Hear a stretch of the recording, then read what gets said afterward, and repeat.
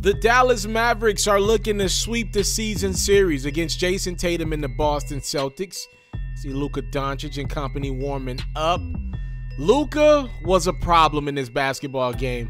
Check out this beautiful pass from Luka to Kristaps Porzingis early on for the finish. But it wasn't about Luka's passing in this one. It was pretty much all about Luka's shot-making ability. He just knocked down some incredible shots. But he turns it over there. Jaylen Brown for the Celtics. Euro with the left. Celtics down 4. Second quarter, back to Doncic. So there's this weird narrative going around that Luka can't shoot, and I find it comical every time I hear it. Do you realize this guy's the point guard of his team? Most of his shots are off the dribble. No one's setting him up. This is all Luka. He goes for 24 points in the second quarter, 5 of 6 from the three-point line. More of the same in the third. It's Doncic, 36 points, 8 rebounds, 5 assists for Luka. Porzingis almost takes it away. New Celtic Mo Wagner hustling, but he throws it right to Dorian Finney-Smith for the easy deuce.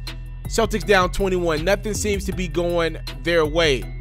Jaylen Brown turns it over to Jalen Brunson, who finishes. But it's the NBA. Everybody makes a run, especially when you got Kemba Walker in your backcourt. Check out Kemba snatching ankles and taking names. Deuce at the rim. Now Kemba for 3. Celtics storm back late. They're down 4 with 20 seconds to go. Josh Richardson turns it over. Jason Tatum, no. Marcus Smart, yes. 5 seconds to go. Smart's at the line, down 3.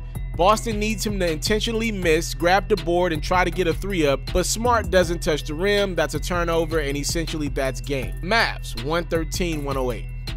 Catch full new episodes of Ferro's music-based platform every day only on YouTube at It's Mr.Taliaferro. You can also find clips, updates, giveaways, and more on Facebook, Instagram, and Twitter, also at It's Mr.Taliaferro.